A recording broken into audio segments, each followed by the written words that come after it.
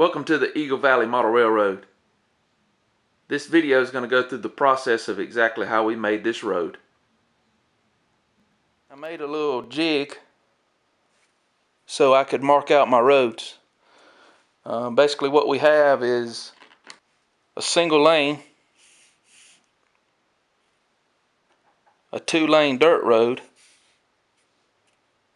and then a 2-lane paved road. Just went online and got some dimensions as far as the real deal, what DOT suggests.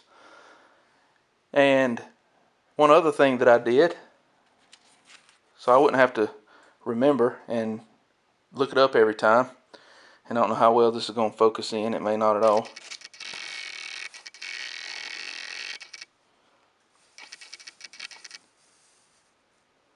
What we have here are scale feet to real feet dimensions. So your 110 is 1 foot 10 inches in scale feet. The real inches is 0.2574. The real fraction for that is 9 3/5. And a common fraction that's real close to that is 1/4 of an inch. So 1 foot 10 inches, 1/4 of an inch, that's close enough. And the millimeter for that is 6.5380. Now I've got this, and this goes all the way up to 50 scale feet. So anytime I run into an issue to where I can't get it in my head exactly what HO scale looks like, because I want to build things and I want to see things bigger than what they are, I can refer back to my sheet there. But basically with this rig, all I do is I stick a pencil in what I'm trying to draw. Single lane road, 2-lane dirt, 2-lane paved. Put it down on the layout, square it up as much as possible, and start drawing roads. And I'm able to keep it away from the track as much as I can. Any kind of scenery that I know I'm going to put somewhere, I can keep it away from it. And it does a pretty decent job on keeping the road wide, and gives me a good representation of where my road's going to be. I wanted to show you guys that. Getting ready to build a road across here and have a level grade crossing. We're going to, I've removed a good bit of the court road bed all the way up to the ties on both inside and outside of both sets of track, and I have used picks to get most of the ballast out from between the ties. My thought behind that is if I have a flat square surface to work from, I'll be able to build up the road bed to make it as level as possible. That way it'll go straight across the tracks. I don't want to do any diamond plate inserts or anything like that. We're doing a concrete or an asphalt, haven't decided that yet either, across both of these sets of tracks. But I do want the road to be level all the way across. I don't want it to go up and then all that good stuff. We used to use those as ramps back in the day. Sorry, Mom. But this is where we're at so far.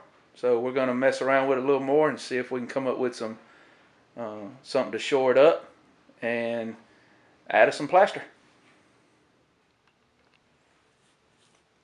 Alright, so what we have now is we've used some foam and cut it into some strips, and we've got the foam just a little bit higher than rail height. The reason I've done that is we're going to sand the surface of the road once we laid our plaster down. So we're going to remove just a little bit of the plaster, so we want it just ever so slightly above the rails. We do have the road on a grade, so it'll go down to a closer to where the foam is now. We do have some double-sided tape. That's the red area that you can see. And then it goes up again, up another grade to match the level of the railroad at another point.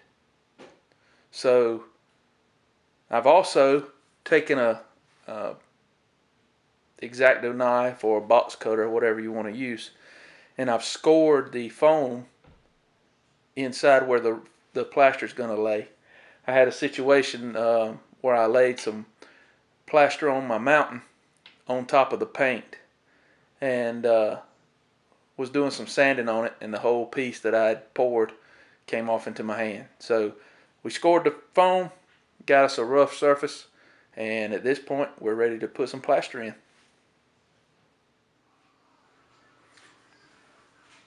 Alright, so now that we've placed the plaster in and got it relatively smooth, we took a set of trucks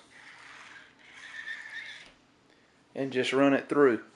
Probably give it 15 minutes or so to cure. We're using a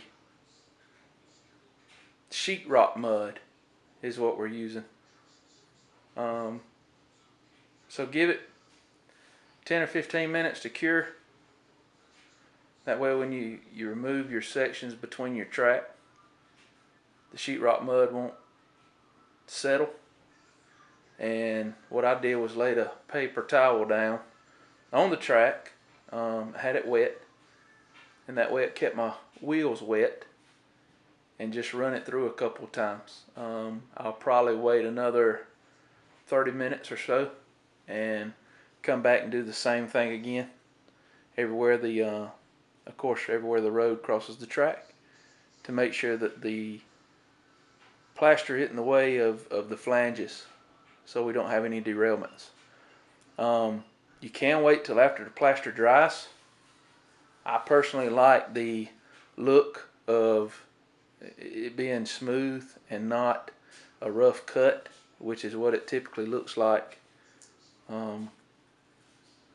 if you do it after the plaster dries. So there may be some more cleaning up to do afterwards once it does dry completely, but if we take our time with it, we can keep it that smooth transition that goes along with the track. So we'll let this dry, and I have no idea how long this stuff's going to take to dry. It's pretty thick, so we'll see. What we've done is we've let this dry for a few days. This has taken longer to dry than I expected it to. We're not using this product as it is specified for, so there's some considerations to take there. But basically what we did was, it would dry, it would crack, we would fill in those cracks with more sheetrock mud, let it dry, it would crack, and we would redo that process, sanding in between every application of plaster. And I believe we've got a road that we're going to be all right with, we're going to be able to live with. So what I've done is I've let everything dry completely, and we've added a base coat of graphite gray. It's just an acrylic paint, and I like the way it looks. I might very well go with a second coat of this. My plan was to do a black top on this and just have this as a base coat, but as good as this looks, I might do a second coat of this and see what it looks like. I'm not real sure yet. I was painting against the rails just as easy as possible, or as careful as possible, but you're going to get paint on your rails. So all I've done so far is taken a very small flathead screwdriver, and I won't do this on camera just because I have to get so close, because I don't want to run off into my plaster. But I just, hardly any pressure at all, just scrape that paint right off the top of those rails. It doesn't scratch the rails, so don't freak out on me.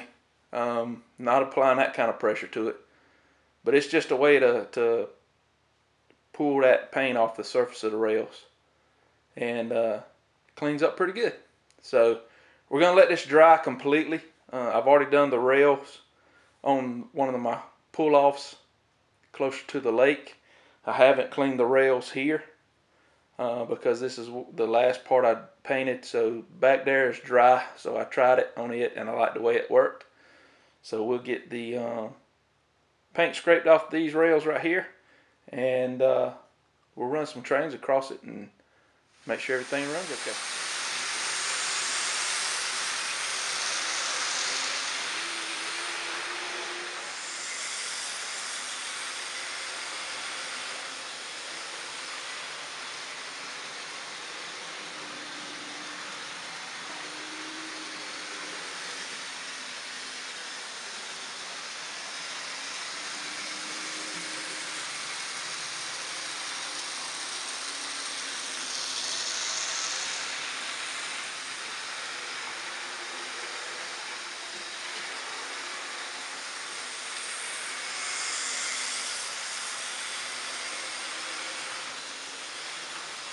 Here's the road. We decided to go with 2 coats of the graphite acrylic paint. And what we're going to do is get us some stripe decals and stripe it before we weather it. That little pull off right there will go across those 2 sets of track over to a boat ramp camping area. Crosses this industry spur, goes into the work area, and then right where the lamp's at will be the drive over to the oil company, the chip mill, and the entrance to the intermodal. So this is our first go at making a road. And once we get the decals on it, we'll weather it up. This is where we're going to leave it for right now, guys.